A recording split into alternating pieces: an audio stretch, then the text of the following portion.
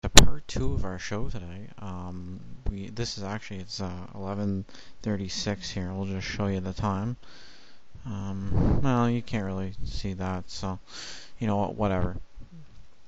So basically, what's happened is we saw the show, we saw everything they did. It was if you guys are out there listening, it was a great fucking episode. Like, I swear to God, it's probably one of your funnier ones.